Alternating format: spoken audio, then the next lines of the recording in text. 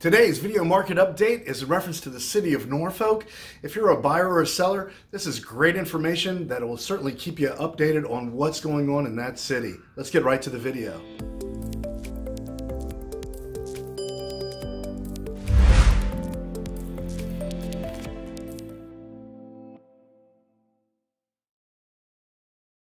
All right, let's get right to the data. So November 2022, looking at the city of Norfolk, Virginia, and comparing it to November of 2021. Here we go, $275,400 is our median sales price for November of 2022. That is a slight increase from the $267,500 from last November. Pretty much staying the exact same as it did in October, the $275,900. So yeah, are we going to see this go up for the month of December? I don't know. This is November's number. It's a tough time right now. We're going to see what the rest of the data tells us. 229 were our settled sales for November of 2022. Here we go. Look at this. Settled sales were 339, 32.4% decrease from last November for settled sales. And boy, just from October, it went down from 282 to 229 for closed transactions. So some interesting data there. You can see that the highest was 398 back in May. We're at 229. What does that tell you, right? 19 days is our median days on market. How long does it take to get a home under contract? 19 is still not bad. You can see back here, it took 14 and then it went all the way up to 19 and then came back down. In October, it was 17. And so here we are at 19 right now for median days on market. 462 are our active listings.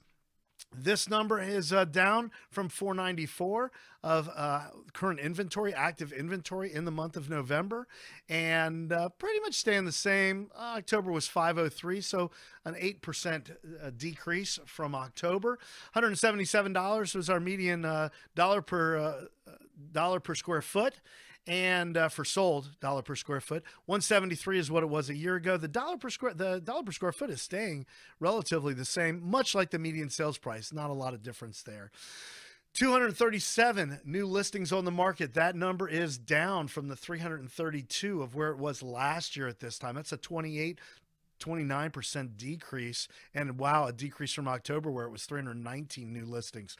You're still getting full price though, sellers. In the month of November, you were still getting full price just like you have for the last 12 months, and 2 months supply of inventory. Wow, look at that. That's the first time we've seen 2 months supply of inventory in a while. I got to tell you, this number is usually in that 3, 4 to 6, 7 months of inventory. So what it means is how many months will it take to liquidate our current inventory if we didn't add any new inventory? And as this number goes up, it tells us that the market is slowing down. That is definitely an indicator right there for that we use as realtors. So what does this all mean? Well, if you're a buyer, it still means you need to write a really tight offer and use a professional to help you put that offer together. And if you're a seller, it means that you're still getting full price. I'm not sure how much longer that's going to happen or what the definition of full price is, because things are changing in our economy and we are in the winter months, and the winter months are definitely different. So save your equity, save your money. You should check us out. Redefy, R-E-D-E-F-Y, flatfee.com. We're a flat fee company. We charge a $300 setup fee and a $5,500 fee at the end. That is all that you pay on the listing side. For example, a $700,000 listing at a 3% commission, that's $21,000. We're $5,500 plus a $300 setup fee. Professional photographer, a realtor comes out to your home, does a market analysis, everything full service, flat fee. Check us out. REDEFY, flatfee.com. We're going to be back next month looking at January. Have a Merry Christmas and a Happy New Year. Stay safe out there.